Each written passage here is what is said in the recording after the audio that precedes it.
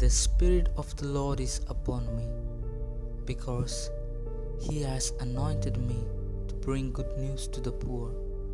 He has sent me to proclaim release to captives and recovery of sight to the blind, to let the oppressed go free, to proclaim the year of the Lord's favor.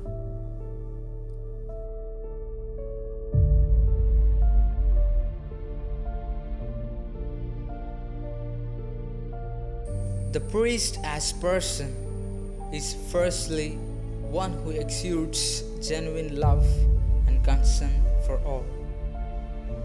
Jesus said, "I give you a new commandment, that you love one another. Just as I have loved you, you also should love one another." This is the love.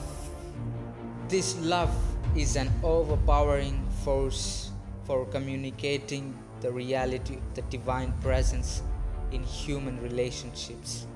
Not only is the priest a Eucharistic minister, sacramental mentor, announcer of the biblical promises of God, prophetic voice, and missionary of redemption, he is also a friend in fellowship, ready to share in the daily life and events of those who serves. He is an icon of joyful affirmation, acceptance, and peace. He glows with faith in God, putting his trust in the right people.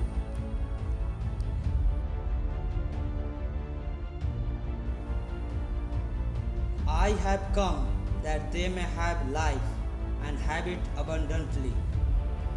Giving life includes healing, reconciling, and uniting. Paul says, "Be united in your convictions and united in your love, with a common purpose and a common mind." The unity of mind and heart that Paul urges can be fostered by the priest in his dealing with families and communities. Jesus calls for complete self-giving and surrender. For anyone who wants to save his life will lose it, but anyone who loses his life for my sake and for the sake of the gospel will save it. The priest as minister is totally given in the service of others, his own life shining with the surrender to the Lord in all aspects of body and soul, so that his spirit-filled single-mindedness of purpose is evident in word and deed.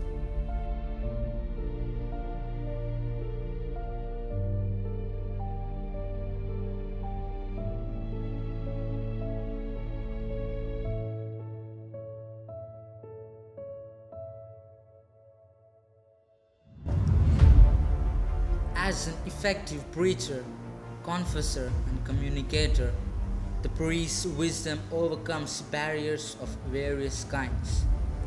It was God who reconciled us to Himself in Christ and entrusted it to us, the work of handing on this reconciliation.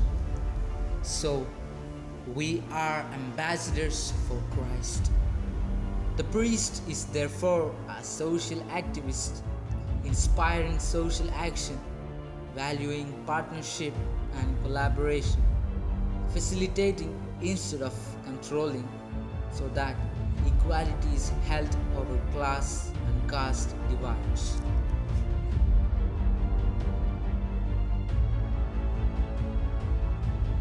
The priest called to form himself so that his heart and his life are confirmed to the Lord Jesus in this way of becoming a sign of the love God has for each person.